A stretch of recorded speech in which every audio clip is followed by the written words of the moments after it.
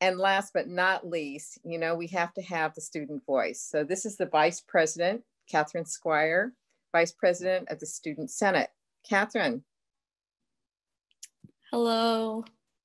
Thank you so much for having me. My name is Katherine Squire. I'm the Vice President for the Student Senate.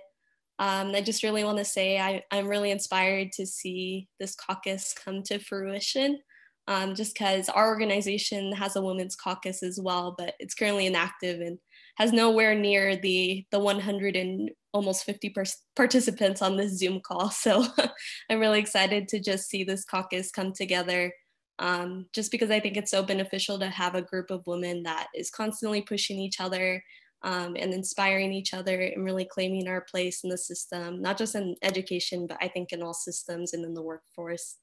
I think this is something I often forget about, how valuable my voice is as an individual who has a Latina heritage, just because on my board, I'm one of only 2 women on my team of 6 executive vice presidents in my organization. So we don't have too much female representation on my board either. So I think it's super important to have, you know, just a coalition that is so supportive, and that continues to claim spaces and use our voices, even if it makes others in the room uncomfortable. And I just want to say, you know, one of the reasons I originally came into my role as a female student leader was because I wanted my mother to have representation. She raised me as a single mom and was the only one of 7 siblings to immigrate from a Central American country. She came here with nothing and really just built a life for us from scratch. And when I first entered community college, I knew that this was a place where she could really thrive, just because of how supportive and inclusive the environment was for me. And so I convinced her to go back and become a community college student. And so she's currently in community college trying to get an associate's in business. And so the reason why I got involved in student government was to find her support, first of all, because she really needed that academically and professionally. And there were questions as an older student that she had that I couldn't answer.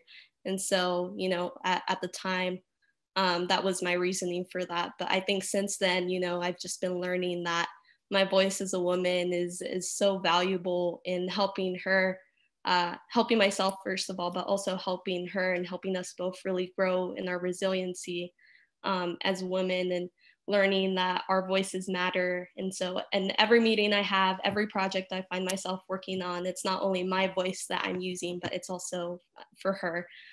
So I'm super excited to see where this caucus goes, because I think everyone on this call is here to create spaces for themselves, but also for those coming behind us, and to really create that legacy. So I think this work is really going to pave the way for so many, and focus on the work that we need for women to take those spaces. So thank you so much for having me. Thank you so much, Katherine. And you are our future. So while we're paving the way for you, we know you're going to be paving the way too, and you're going to be one of the upcoming leaders. So thank you so much.